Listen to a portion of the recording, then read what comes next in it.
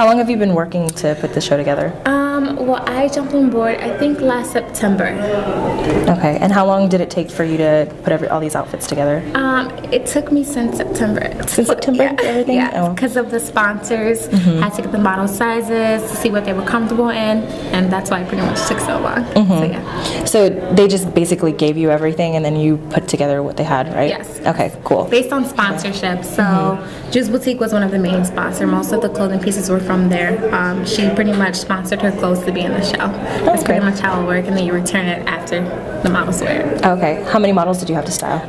Originally there were 18, and then 2 dropped, so then now there was 16. But there was 2 looks per model, so it was like 32 looks if I'm doing the math right. Oh, girl, okay, you had your work cut out for you. Yeah, for sure.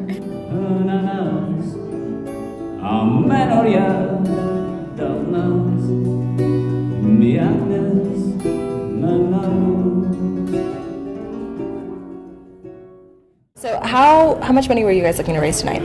At least 10,000. I know that's a pretty ambitious goal to start off with, but hopefully we got close to it after the final count. We'll see. How many people were on your team to help put this together? Yeah. It was a pretty small team that did a pretty big job. It was like maybe 5-6 people on the committee. What were some of the challenges that you faced when you were putting this together?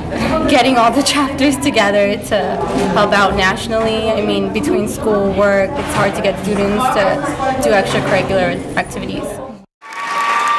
And fingers crossed, get ready for next year because this isn't the last you'll see of us. So this year has been our healthcare mission project. Last 2 years was educational computer projects.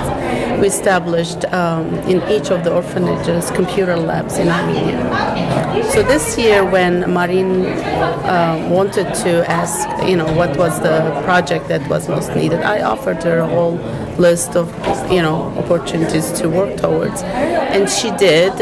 They selected to have